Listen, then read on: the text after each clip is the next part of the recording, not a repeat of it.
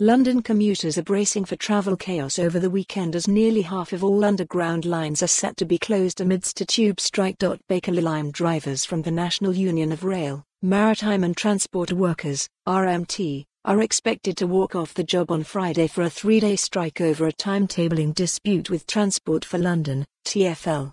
Read more. Rail franchising model set to be scrapped in coming weeks. The union said the proposed changes to driver timetables from next month would place intolerable stress and pressure on drivers. TfL has warned today that the line will be severely affected and for commuters to expect little or no service from 10 a.m. on Friday to Monday evening. The strike couldn't come at a worse time as the Circle, District, Hammersmith and City and Metropolitan lines will also not be operating over the weekend as TfL is testing new signalling systems. The Northern line will also be closed between Moorgate and Kennington.London. Underground Director of Line Operations Nick Dent urged the RMT to continue to negotiate in order to avoid the tube strike.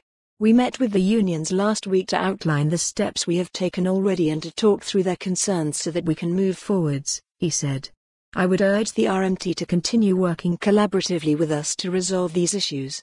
However, RMT General Secretary Mick Cash told City A.M. that London Underground management had not moved enough from their original position to satisfy union representatives. Read more. TfL takes control of Woolwich Ferry after unacceptable delays. He said, despite the intensive efforts of RMT negotiators and advisory, Conciliation and Arbitration Service, ACAS, talks, there has been insufficient movement to date by LU in terms of addressing our concerns with respect to the impact of the new Bakerloo line timetable.